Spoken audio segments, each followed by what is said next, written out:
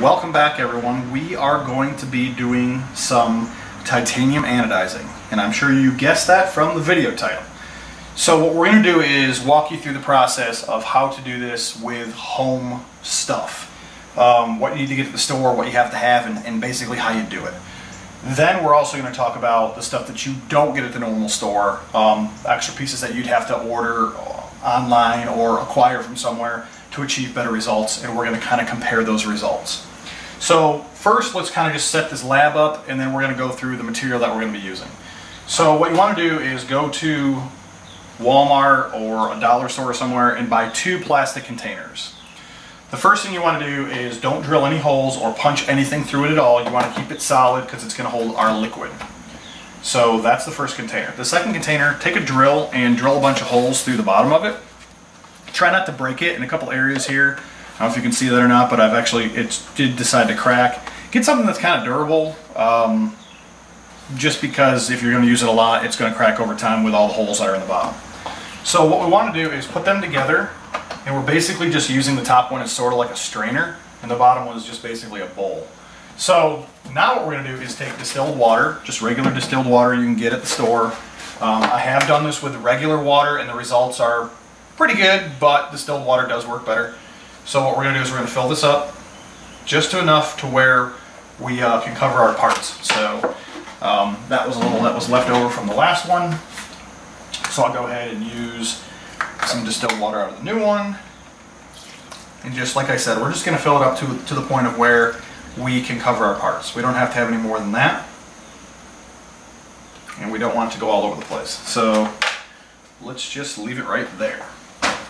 So what we want to do now is prime our water, and what we're going to do is there's lots of different companies out there selling different kits, but basically borax will do exactly what you want it to do. There's a couple of concrete cleaners, I think it's MSP, that will do the same thing. I could be telling you the wrong name on that, but Google it and you'll find something.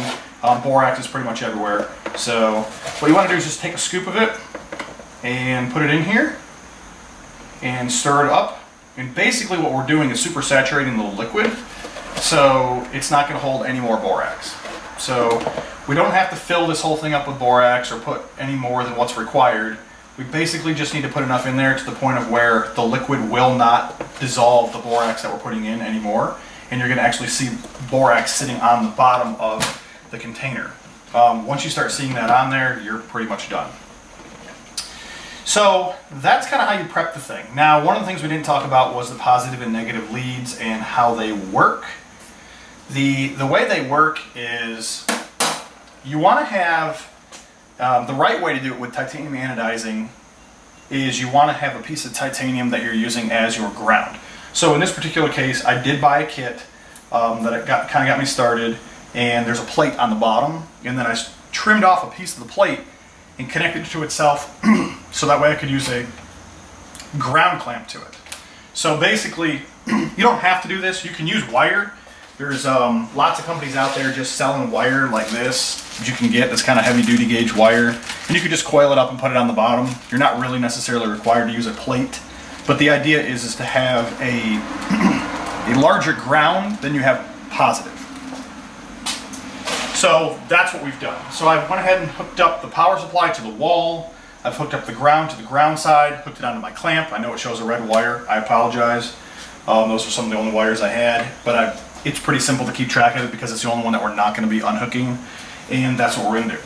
So everything's ready. The only thing we don't know is voltages and where we need to be. You can go online and look at your charts, but it just so happens to be that I know kind of where we want to be, which is right around 27 to 29, maybe even 30 volts to achieve the blue color that we're going to be after for this video. So on my paper, it's not really a paper I guess, it's a piece of aluminum, I've written out that we're titanium anodizing, that we're doing 4 different batches here today.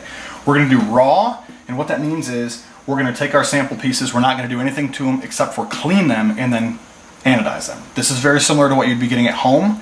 There would not be using an etching process. You're basically just using raw titanium to hopefully achieve what you're after. We have liquid etch, which I'm going to show you here in a second, that we're going to be doing. We have tumbler etch, which is actually more of like a scratching of the surface of the retainers that we're going to be using, and then we have an etch that would be tumbled plus liquid. So we're kind of getting 4 different examples here today. So what I'm going to do is I'm just going to put this over here, and before we conclude this video, I'll take you guys outside. We'll actually go over all of them, but we'll put them on the corresponding area of the map, the little chart here. That way we can keep track of what came from what and the results, what came from which process.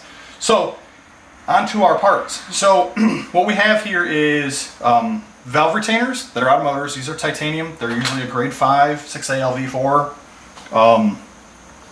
And basically these are Pace Racing, I think. Some of them might even be marked.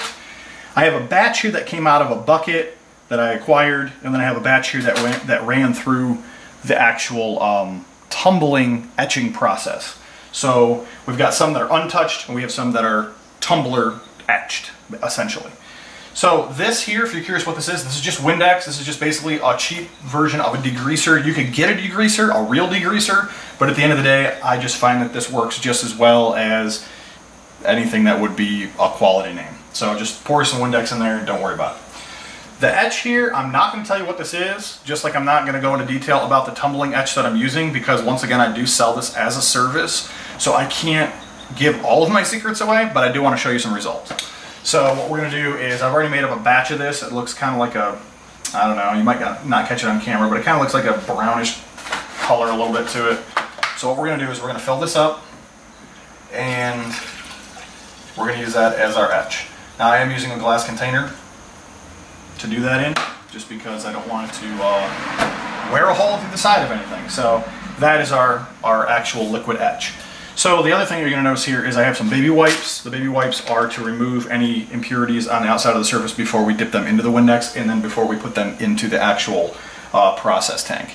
So the only thing that I'm missing that I just remembered was some water. So let me fill up a container with some water, and I'm going to bring you guys right back, and we're going to go ahead and move forward. Alright, I do apologize about that. There just happens to be a lot of things here, and I forgot one. This is just a glass of water out of the tap, and it's cold. That's why it's purple in this color-changing cup of my son's. And we're going to go ahead and just stick it on this lid so it doesn't go all over the place. So let's just kind of move this over here and give it a new home. We're going to actually move this plate over here. I don't know if you guys can catch it on the camera. I'm not sure where the table ends. And we're going to actually move this over here. Now what we're going to do is we're going to be using the cold water just to do a seal on it. So basically once we run it through the process, which uses electric to bring the color to the surface, we're just going to chill it, and basically that will just seal it. It's not really required in titanium. You could just leave it be, but I happen to do it anyways because, one, try to get the chemicals off of it so they stay off of my hands. So what we're going to do first is we're going to run some raw ones, okay? So that process is, that one's kind of a rough retainer. We're going to take a baby wipe.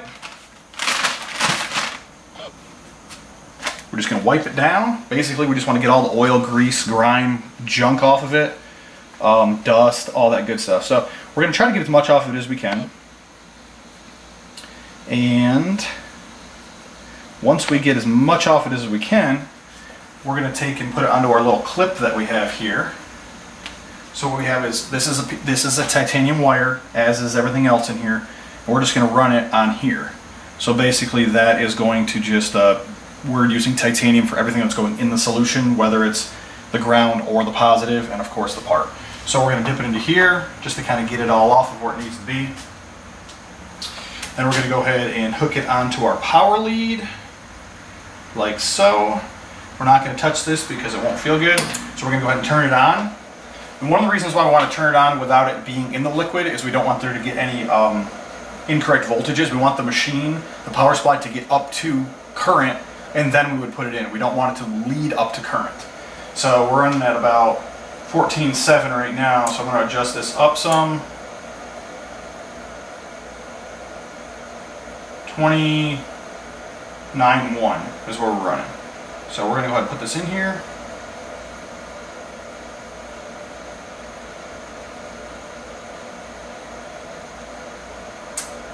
We're going to adjust this current some more. I think I'm a little low.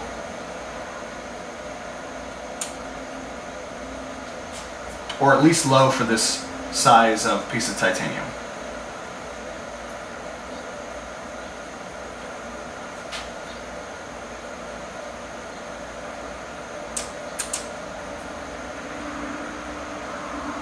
Okay, so we kind of acquired like a purplish color. It's supposed to be a blue. We're not really getting where we want to be. We're going to go ahead and shut that off. It ended up being at around 46 volts. This is a 60 volt 5 amp power supply. We're going to go ahead and just run that through the water there, and I'm just going to kind of show you where we are with it. So basically, we're kind of like maybe a blue, but we're kind of more like a purple.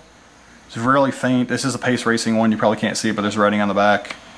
So that's we're going to go into the raw pile, okay? And just to make sure that we haven't missed anything or skipped anything, I'm going to go ahead and turn this back on. I'm going to go ahead and turn our voltage back down. Usually it's more around, on this particular setup that I'm doing, usually more around 25, 26 volts. So what we're going to do is we're going to go ahead, I'm going to add a little bit more borax into it, make sure that I'm not, you know, basically just running it through water with nothing else. So we're basically just going to super saturate it again. We do not have to do this normally. I'm just curious if maybe I didn't put enough in the first time while I'm just thinking about everything's in this video. So basically we're gonna super saturate it again. This might be a lesson for some of you. So if you're doing this and you're not getting the results you want, you may not have primed your liquid to the super saturation level. So we're gonna do the exact same thing we did. We're gonna go ahead and just grab roughly the same size retainer.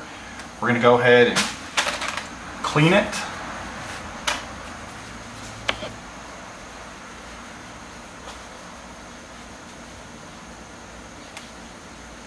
Now that we're pretty much all clean where we want to be, we'll do the same thing we've already done.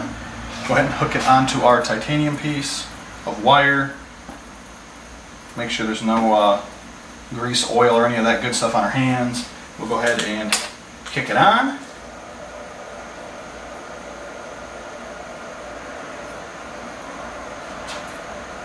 We are getting about the same results.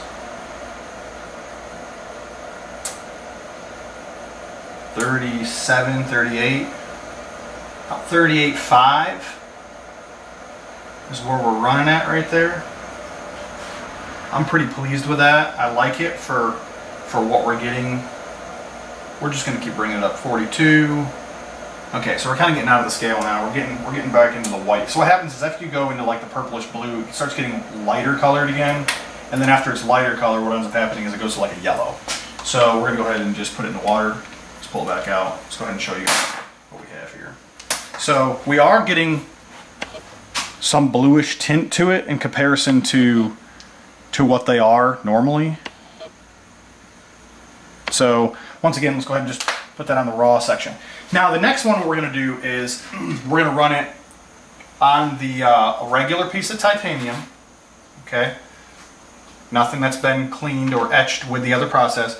We're going to go ahead and put this into our liquid etch, and my experience has been that if we run it into the liquid etch and then we put it into the Windex, we remove some of the stuff off the outside of it, or it's possible it's just closing the pores. We don't necessarily want that, so what we're going to do is we're going to go ahead and skip this process. We're going to go from here right to here, and I know there's going to be a lot of questions about the makeup of this and what is it and how does it work and all those other kind of cool things.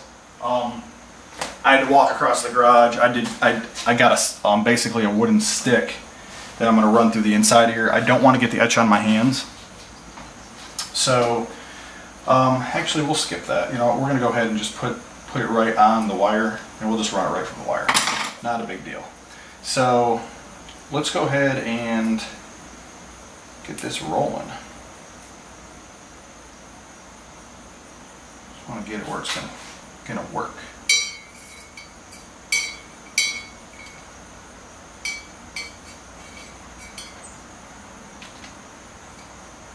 Okay, so the idea here is to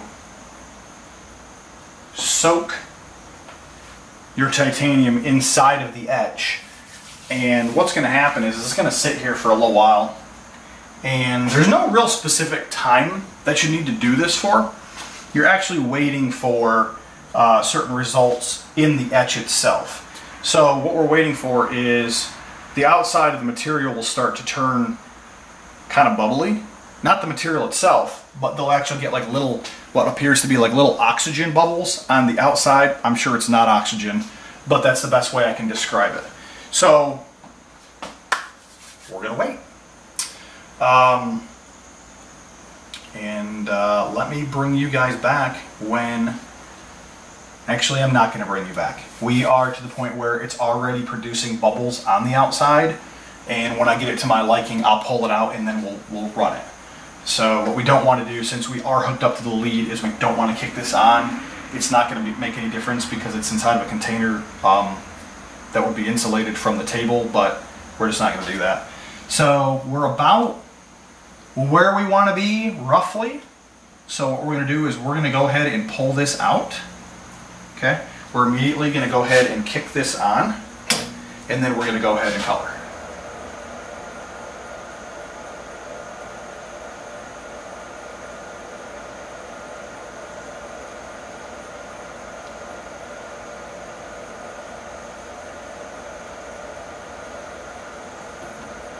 And I lost it. We're going to go ahead and turn that off. We're just going to go ahead and stick this back on here. Perfect. Not a problem. But if you lose it when you're doing it, you got to go back fishing again. You got to pull it out. If you don't get that thing pulled out of there, it's not going to do anything. You must have both contacts on it in order to achieve what you're after. So we're pretty much where we want to be. So we're going to go ahead and pull this out, turn that off. We're going to go ahead and seal it. A little bit of water here.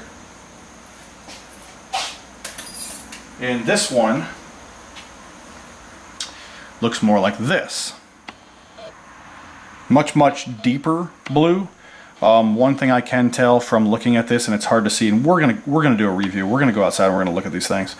But one of the things that I can tell is that there was some areas that weren't cleaned as well as what they should have been. And you know, let's see if we can get a better example on that next one.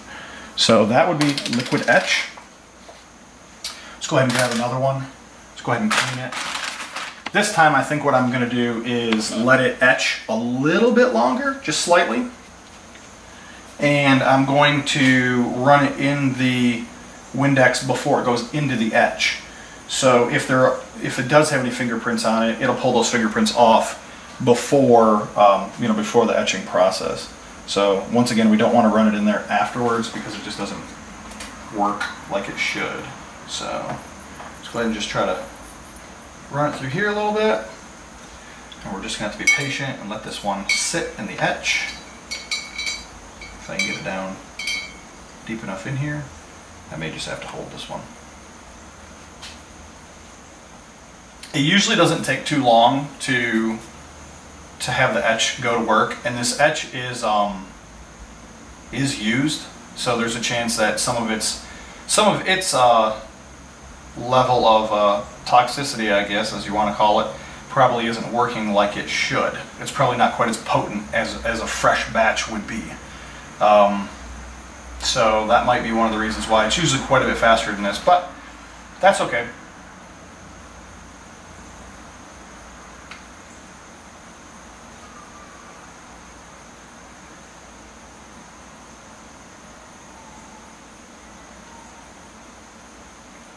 Okay, so we're starting to see those bubbles form.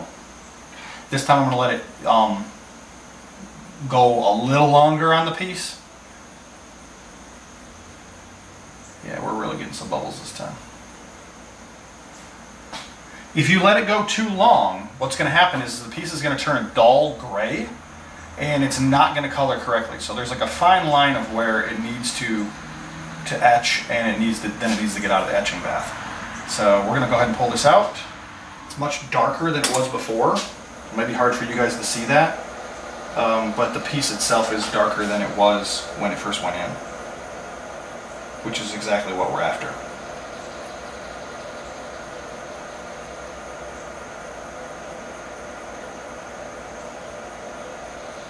Yeah, I'm liking this one a lot.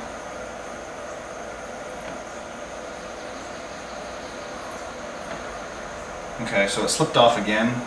probably it's time for me to make a new hook. Go ahead and shut it off. Let's go ahead and pull it out. And let's go ahead and just run under the water. Let's go ahead and pull that out. And one of the things that I'm going to do is, I don't think I have any paper towels out here, but I will use a wipe and wipe this one down so we can get a little more true color off of it.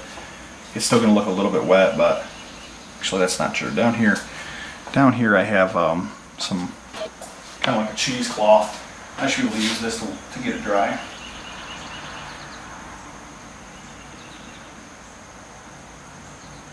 Okay, so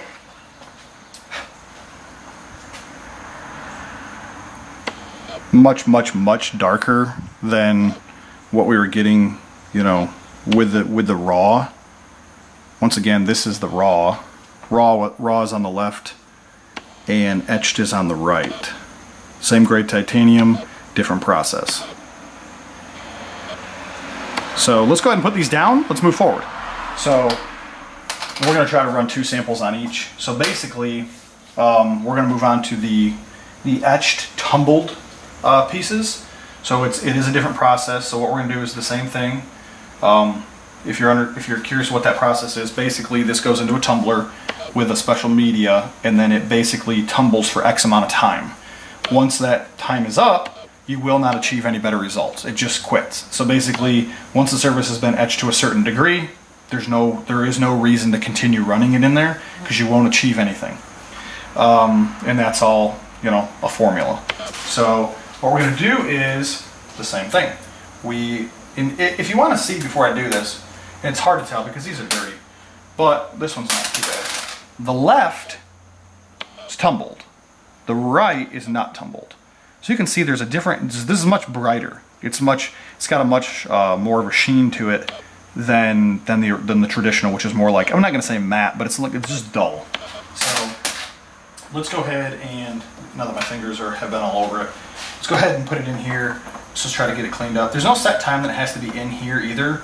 I just find that giving it, you know, a couple of seconds hit is pretty good. That's all it really needs. Let's go ahead and kick this on.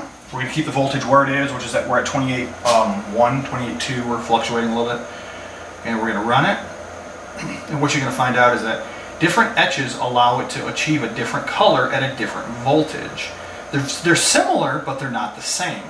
So if you're after a blue versus a purple, or a deep yellow versus a kind of like a washed out yellow, you're going to find that different thicknesses of metal and different processes are not the same. So the formula isn't the same the exact time unless you're running the exact same thickness diameter pieces and same grade titanium every time. They'll be close, they won't be off by much, but they will be off by a little bit. So, and that's where it comes into amperage. You need to make sure you have a machine that can handle the amperage to accommodate the piece. So the bigger the piece, the more amps you need in order for the draw to go through it. So that's just how that works. So we're going to, once again, as I've said several times, we're going to take these outside when we're done. This is a tumbled etched titanium.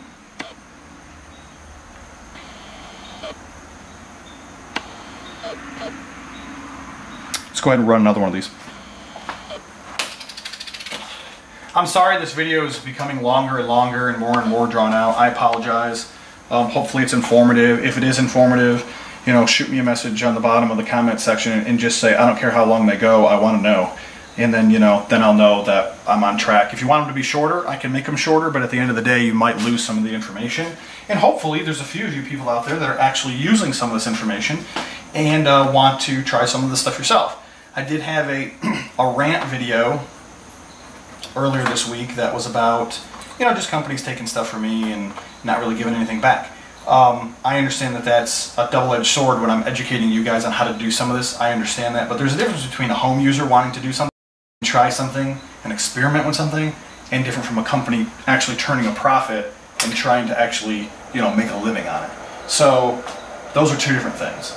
So I hope that you guys have become somewhat educated a little bit more when you watch my videos. Maybe you'll see, you know, that I don't do everything right. I mean, I learn just like the rest of you guys do. So You know, it's one of those things that at the end of the day, we're all just kind of learning together.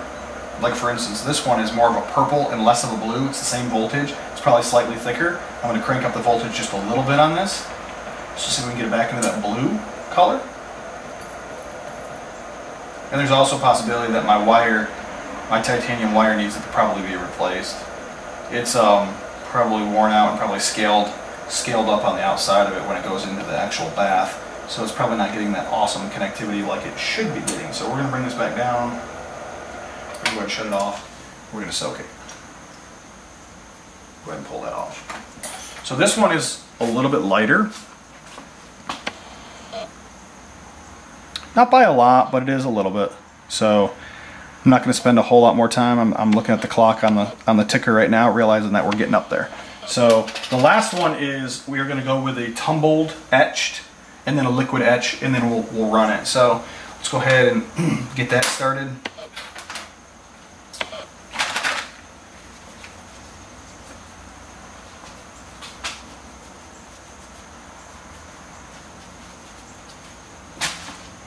Okay, so we are already tumble etched. We don't have to do anything with that part. We're going to do a clean. Then we're going to go to a liquid etch. And we should be looking at a minute or two.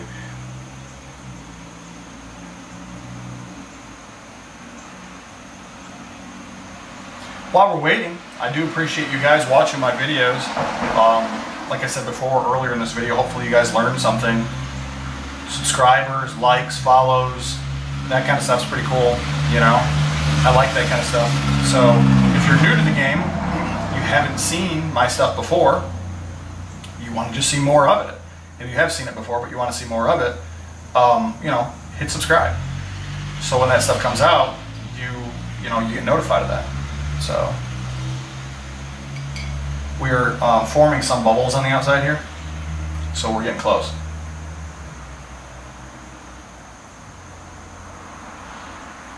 Real close.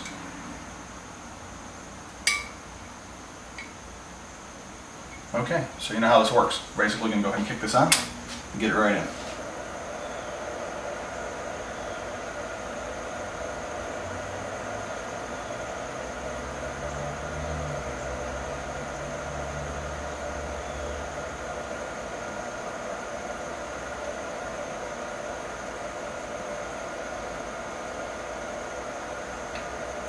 Okay, we're all set there. Off.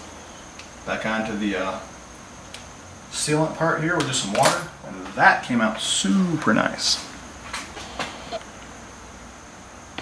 Once again, I don't want this video to get super long, so let's go ahead and run one more of these, and then we'll discuss. But so far, the last one that we just did right there, it's superior than the rest. And like I've said in some of my other videos, you know, if you're not learning while you're doing it wrong. You know, I'm out here learning this. I mean, I may be farther ahead than some of the other people, but you know, every time I'm doing this, I'm still, you know, talking about putting it into into this solution and then into there, and don't go back into here and then go into here. You know, it's all those little things that you take note of that set you apart from whether, you know, you're just another guy doing it, or are you a company, or are you the good guy doing it, versus just the regular guy doing it. If you didn't know, you may be able to find me on Google.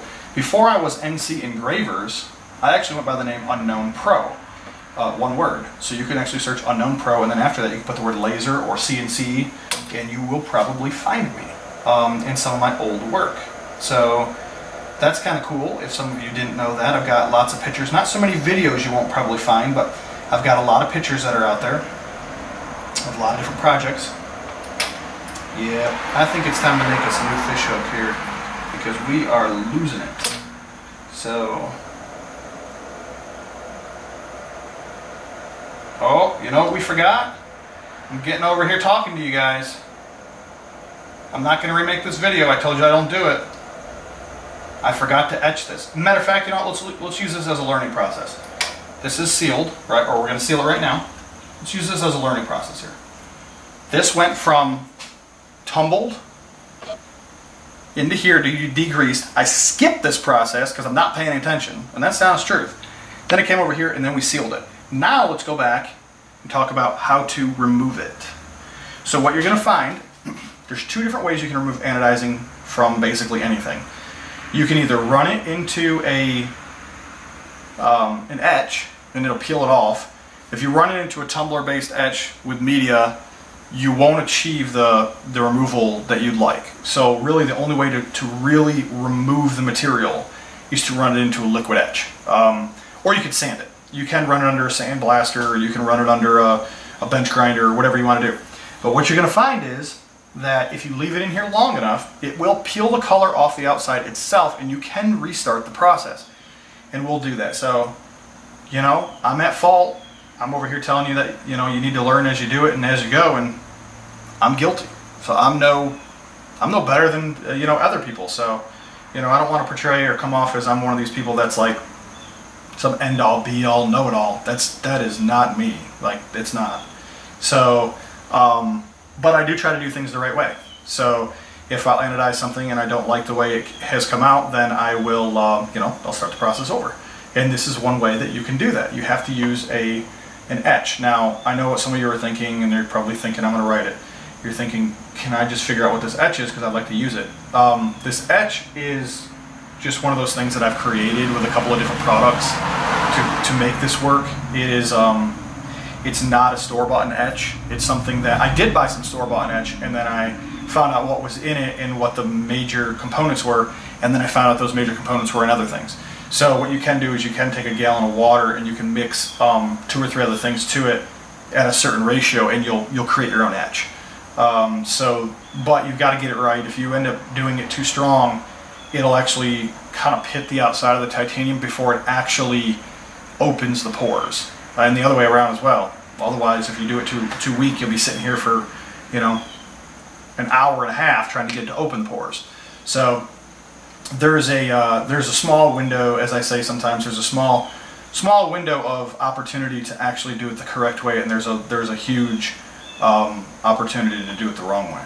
So it's just one of those. So what we're doing is we're getting those bubbles. I know you guys probably can't see that, but we are back to the original color of what a normal, kind of like a normal titanium retainer would look like. Not so much the high bright color, but we're not going to get that anyhow, because once we're running it through the etch, we're always going to get that dull gray. So what we've done is we have almost gotten to the point where I'd like to see it. We can just give it a little bit longer. I apologize that this video is taking longer than what it should, but at the end of the day, hopefully even one of you realizes, you know, that sometimes processes take longer than what they normally do, and that we just have to work through them. So, but hey, you can always click that X, hit the back button, click a different video. You don't have to watch it. So.